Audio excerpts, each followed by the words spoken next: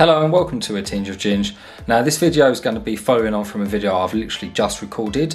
If you're into snakes and you know anything about the hurricane gene with raw pythons, then please go check that last video out that I've just posted. It'd mean the world to me if you could actually help me out and actually figure out what's in those snakes. But today the main part of this video is hopefully getting this tank finished, painted and ready to be filled up and start cycling. I do have a little unboxing to do as well because I've got a few new toys that are actually going to go in the bottom of this tank. So yeah, hopefully this is probably going to be the second from last video and we can get everything sorted. So the sump's basically finished. Today I'm going to be painting the cabinet. But yeah, apart from that there's not a lot else to do.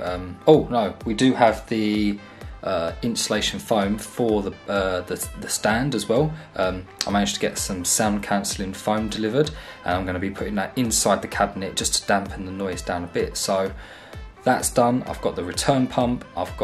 You're going to see the new present I've got shortly. I did sneak a little peek of it on my Instagram, so if you don't follow me, go over to A Tinge of Ginge on Instagram and follow me on there so you get little highlights before I post the videos. And yeah, it will be finally time to get everything together, set up and put in the room ready to start cycling. So this is my Nano Skimmer that I've ordered, made by Kent Marine. I went for this one just because it's very small, it fits in there perfectly. Some of the reviews weren't great on it, but other reviews are absolutely brilliant, and for what it needs to do, like I've said before, this isn't going to be a highly stocked tank. This is mainly going to be quite a lot of nice expensive corals. So I am going to be doing lots of water change on this, but I just want something that's just going to help out that little bit extra with the actual filtration. So this is the skimmer I've gone with. You can see it is very small. It's got the dimensions of the skimmer on there, so it's 215mm high, it's 95mm in width, and you can see in depth it's 55mm, so from front to back. So it's not, I'm hoping, don't know what that's for. I've not actually opened this and had a look at it yet, but I'm dying to, so I'm just going to open it up now. I can't wait any longer. Okay.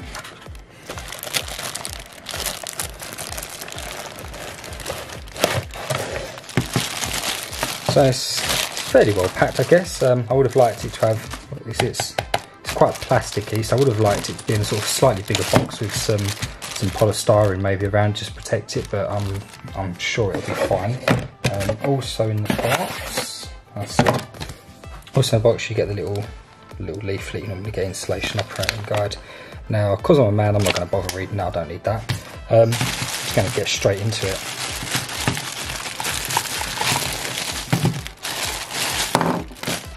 Okay, so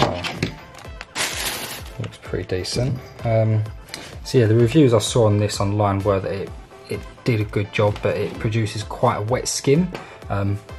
Whether that's because people don't actually know how to use these sorts of skimmers or not, I'm not entirely sure, so I'm guessing that must turn, so that must be the valve for the, yeah, that must be the airflow. So if you turn that, you see there's like a little bit of sponge in there, so I'm guessing that's where the air gets sucked into, goes all the way down there, and then water must get drawn in through here, mixes, then that sends it up, and I'm guessing this little bit here controls the outflow, maybe? Yeah, there's a little sponge in there as well, so I reckon that controls the outflow, so the water that comes up into there, all the excess water flows back out of this. So yeah, I'm happy with that so far. It's quite a decent build, feels quite sturdy, can't see any cracks. Yeah, so I think it's arrived all in one piece. I like that idea. If you're seeing that, this is, I'm guessing, yeah, so that can adjust the height of what you have the skimmer in the tank. Quite like that. Because of the sump I've got, I am going to have to get this just to the right level because it's got, yeah, look, min maximum line there. So I'm hoping the baffles I've got in my sump will fit this. I will get this put into the sump quickly just to show you, but I just wanted to give you an overview of this. So that clips onto there. I'm not quite sure what this bit does. That's literally not attached to anything.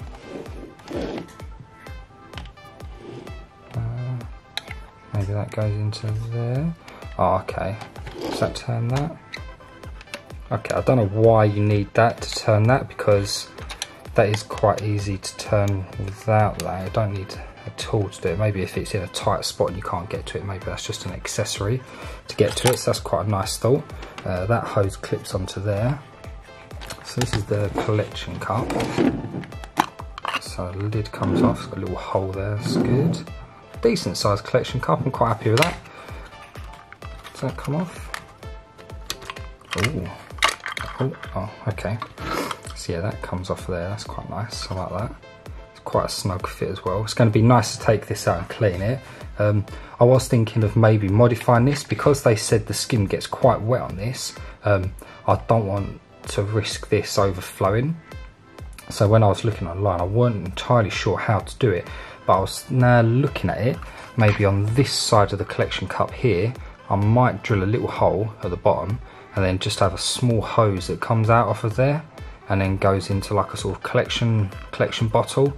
Or I might do it a little bit higher up, just so if it does get too high, then it's just got somewhere to go. So if I don't check it for a day or two, then at least I haven't got that risk of it overflowing and causing all sorts of mess in the sump area. So yeah, no, I like that, that's cool. And then that's inside, and I'm guessing, how do I get this filter out? There's foam, I don't know if you can see, there's foam inside there. Okay.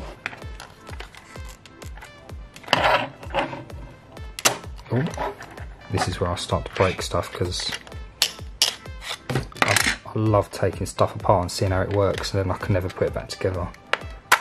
Oh, okay. Okay, nice. So you can actually get in there. I'm guessing this pump, yeah, this pump can it come out? Ooh. I don't want to pull on it too much just in case it doesn't, but I'm guessing this, yeah, I'm guessing this would come out. It looks like it wants, so I'm not going to force it. I will have a little look at the instructions with this, I think. Actually, oh, there you go, yeah, it's suctioned onto that little bit there. So yeah, you can take this out if you need to ever clean it or whatever. That's decent, I like that. That's really cool, and that's the impeller there, you can see. Really nice, I like that. Okay, you know, it feels quite solid to be honest. The entire build, it's nice, it's smoked grey as well, I quite like that. It's going to go with the theme of the tank, so yeah, I'm really happy with that. You've got the foam there, so you can take that and clean it if you need to. Brilliant. Hopefully it goes back together the same way I took it apart. So, did I go that way or that way? I don't think it really matters. I think it went that way. So that goes onto there, and that, oh, nice little satisfying click. That goes back onto there and clicks onto there. Brilliant. And that wire goes up there. Yeah. Well, I suppose you could put it the other side as well, whichever you fancy by the looks of it, but it looks like it'll go that side. Okay. And the collection cup just goes on. That's quite nice. That's a snug fit as well, that collection cup, so that goes on there pretty decently, and then obviously you've got the lid.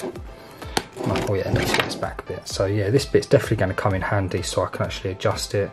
I'm hoping this isn't going to get in the way of the actual stand, but I'm sure I can find out a way to get around that. So I'm guessing that then goes in there. Oh, brilliant.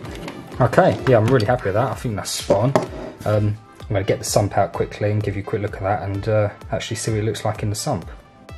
So there you can see that's the sump that I've got. Got the 3 individual chambers, so this one here is going to be the filter sock, so the water's going to come in here, it's going to come over this small bit of baffle here into this main section, and this is where I'm actually going to have the protein skimmer. Now it's going to sit on this back side just so I can see it.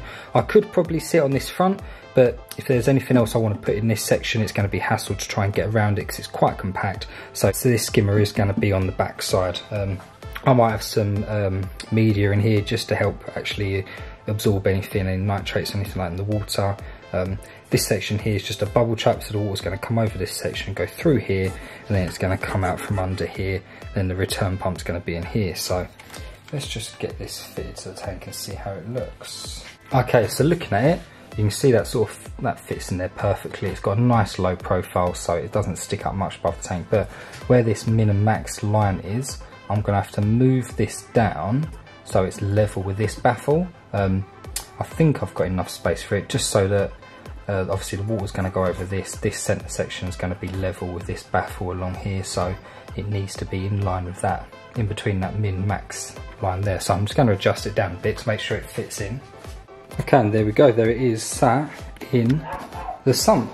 It fits in there perfectly. You can see I've got oodles of room in there. There's so much I'm putting there. I can put some carbon in there, probably put some biological material in there, just to try media in there, just to try and help filter out anything that I don't want in there in the tank, basically. But yeah, I'm really happy with that, considering how I sort of, this has all been put together by myself, so none of these parts have all been made to go together. I'm literally just chucking all mismatch of things together just to try and get this to work. But you remember that level line I was talking about, so you can see that's the baffle here on the right. You can see it's just level, it's literally, it's not really showing on the camera, but it's just in between that max minimum level there. Once I fill it up with water, obviously I'll have a better idea of the level, but you can see at this level what I meant about baffles. So you can see this first baffle here, I've got that little cutout section just there, so the water's going to trickle over there, and then you can see that bit that I've cut out is just slightly higher than this baffle on the right there, so the water level is going to be slightly lower. And then if this middle section here between these two baffles ever gets clogged up, this baffle at the far end is the same height as that little cutout bit there, so the water can just flow over there into the last section. And you can see there that gap underneath, that's where the water's going to flow under, just to trap any bubbles that might go back into the tank. But yeah, I'm really happy with the way that skimmer sits in there. That's going to be perfect. I am a little bit worried about noise. Obviously little skimmers like this, it looks fairly well built, but there's probably going to be some vibration, some rattling noise, and I'm going to be doing a few things to this just to try and quieten that down. You can see on the back there the suction cups hold it in place perfectly, and then that clip just goes over the top and secures it in place. So really happy with the way it looks. I don't think this is going to get in the way of the stand, because there's quite a lot of distance between that and the stand, so I think that's going to be fine. But yeah, I do have a little trick up my sleeve just to try and quieten this down, just in case it does make any noise, but I'm not going to know until I fill it up and start running it. So that's the sump almost completed. So I couldn't wait, I just wanted to put everything in there just to have a little look. So this is where the filter sock's going to go. I am going to make like a little ledge that's going to go along all of those sides for that to actually slot into and click into, so it can't move, but that's where the filter sock's going to be. And you can see it's just slightly higher than that baffle, so the water will go through there and then filter into that main chamber. Obviously the skimmer I've just showed you, and then there we've got the return pump, which is going to go straight back into the tank. Yeah, it's looking amazing. I'm really happy with the way it's turned out. It basically looks exactly the same as my Red Sea Reefer 350 I've got upstairs. That's got 3 chambers, kind of the same, little bit different in certain areas, but the whole idea was I was basing this micro tank build off of my big tank upstairs. So yeah, I think this is pretty much spot on to what I'm dealing with upstairs, so I just can't wait to get it finished and running. Okay, so I've got all of that in place. I don't want to touch it too much and mess around with it because it is gluing, especially this bit here that comes along. That bit was very fiddly to try and get in place, and I didn't want to use tape just because it's just going to be a load of mess to try and sort it out. So that bit there is sitting in the front just to stop the actual sock from sliding forward. Then we've got these 3 ridges here, which the edge of this sock here will sit on, just like that. So they're going to cure, and that's basically all the work I'll have to do to the sump. Yeah, do need to find some foam to go in between them 2 baffles, but apart from that, that's all basically done. Okay, so it's been a few days. I've done a few bits this tank. It's been quite busy, I've been working, so I've not had a lot of time to actually put into this build, but I'm going to show you the progress I've made so far now. Some of it's gone well, some of it's not gone well, but I have got a way of fixing that, which I'm going to quickly do now. Hopefully it turns out okay, but once this is done, basically I'm going to be able to get this set up and ready to start cycling now. I'm not going to cycle it straight away with salt water. I'm going to fill it up with just fresh water. I'm going to cycle it for about a week, doing a water change every couple of days, just to try and get any toxins or anything out of the water that might be in there. And then once that's cycled throughout the week, if everything's working fine, then we're going to get this filled up with salt water and actually get it cycling properly. So I'm going to quickly show you now what I've done, which I haven't updated you on yet. So you can see there the tank's still as it is. I don't really need to do any more work to this. This is basically done, finished, apart from I just need to put the sticky plastic on the side there to hide that, and then that's it for this tank. There's nothing else I need to do. All the sand that I glued to that polystyrene's done, and you can see all that's basically set and good to go, so I don't need to touch any of that.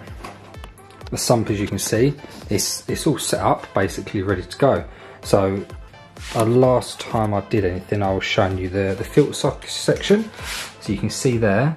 So you can see there I've got little ridges that the sock sits on. On the front there I've just got that little stopper, just because when I put the sock in it would actually move forward and come off of here and fall off that back ledge. So I've just put that little stopper on there so that when I actually put the sock on, it sits nice and snug, doesn't fall off, it's nice and firm. So that's just going to catch all the water really well, and this sock isn't going to move. So you can see I've put that sock, you can see there it's slightly higher than the little drop down on the baffle there, so the water goes through there, has to go through the sock and then into the next section.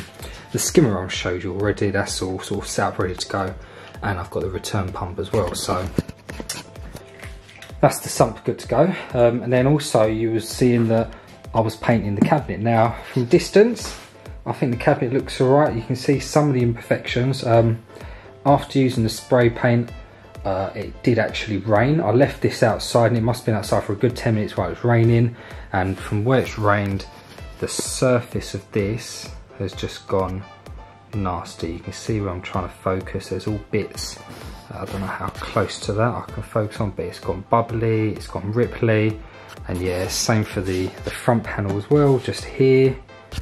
You can see it's all, yeah, it just doesn't look good. It's just not the finish that I wanted on it. So what I've done is I've gone out and I've put some sticky back plastic for this.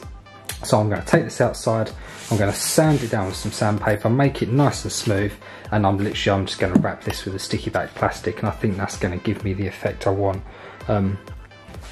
Yeah, apart from that, I'm not going to attempt to paint this again because it just means I have to order more paint, and I think the colour that I've got for the spray paint is a bit too glossy for my liking. I want it to be a little bit more matte black than that, just so that it does match the other cabinet I've got in my room. So yeah, I'm going to get this sanded down and then I'm going to start wrapping this with that sticky back plastic. Okay, so I've got all this scraped down. You can see it's a hell of a lot smoother. There's none of those horrible bumpy bits or anything like that, and it's all scratched up, but that really doesn't matter because that's going to just make it nice and even, so when I put the plastic on it just has something decent to adhere to. So I'm going to do the main cabinet. I'm not going to be wrapping the bottom because that's not important. I'm not going to be wrapping the top either, or actually the other way around. So this is the bottom, I'm not going to be wrapping that because there's nothing to wrap. This is the top, that's going to be hidden, so I'm not going to wrap that. I'm literally just going to do the 3 sides and the front panel. So let's get into it, hopefully it turns out alright.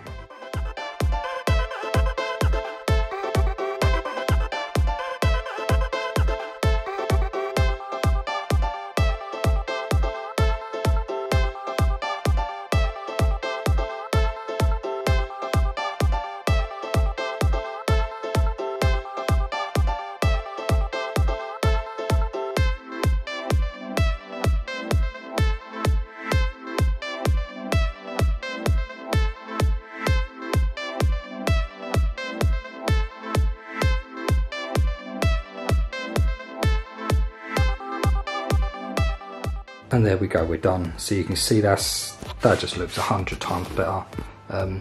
It looks quite light now just because I've got the light coming from outside shining on it, but yeah, that just looks a million times better. I'm so happy with the way that's turned out. So the next stage that I want to do is I want to get the sound cancelling foam on the inside of this.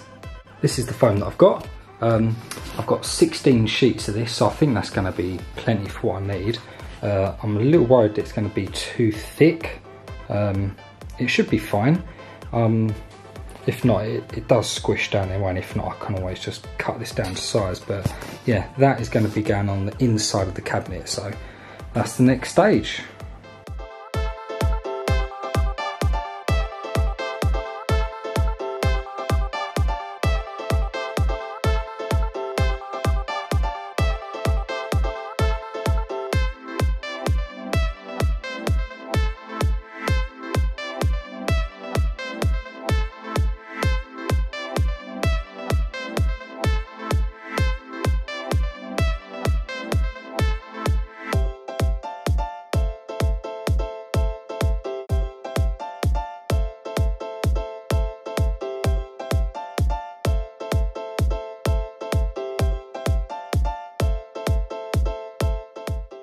So as you can see, I've finally got all the foam attached on the inside, and it looks quite cool actually, but I'm really happy with the way that it all turned out. I finally stuck it to the front panel as well, which is going to be the front door for me to access the actual main part, and I did have to modify that slightly. Before I'd done that, I put some double-sided tape on the top just to put a layer of foam on for the tank to sit on, and then after that you can see on that front lid I just cut all those tips off, because when I actually closed the lid it did actually press against the tank there, so I just had to cut them all down slightly just to make sure it did fit in there. Now I've only got a few bits to do, so for the sides I made some stencils. Obviously I wanted to black them out, and you can see I put them onto the plastic, cut them out, and they came out absolutely fantastic, and I did that for both sides. I'm really happy with the way that's turned out. Okay, so I'm going to end the video there. It's getting quite late and I do want to try and get this video edited and uploaded tonight, so that's where the tank stands. And you can see I've got all the insulating foam on the inside to try and cancel the noise down. The stand is finally wrapped and looks really good. I've got the stickers on the side as well, and obviously the door is done as well. So the last thing to do with this really is I need to get the magnets for the door so that just sticks on with magnets. I just need to attach the pipes at the back which go into the sump, and then once that's done I can get this filled up, get it in place and get it running. I'll then be filling it with salt water, putting the piece of rock in that's going to go on the end, and then we will start cycling the tank, which is going to be probably one of the most boring parts, but at least it's on its way to go. And once I'm sort of a couple of weeks in, I might actually buy a small fish to put in there just to try and speed up that process of just getting the ammonia and the nitrates cycling. So that's where it stands at the minute. The next video is going to be me doing the plumbing, getting it all filled up and in place, so make sure you subscribe so you don't miss this. That's probably going to be the last video on this before it is set up and running, and then hopefully once it's cycled I can give you sort of updates on how it's cycling, how everything's looking in there, and then we can look at actually start stocking the tank and getting stuff in there. So the last thing I also need to add to this is the light. The light I haven't ordered yet, I just need to do a little bit more research before I decide what light I want to put on this. But I'm pretty set in which light I want to go for. It is quite a lot of money, but I think for the coral I'm going to have in here I need something that's going to be reliable and that's actually going to make them coral grow nice and strong. So that's going to be the next video. I hope you've enjoyed watching up to now. Make sure you do subscribe. 60% of my viewers who watch the videos are not subscribed, so it really helped me out if you do click that subscribe button. That's all you need to do. So thank you for watching, and I'll see you in the next one.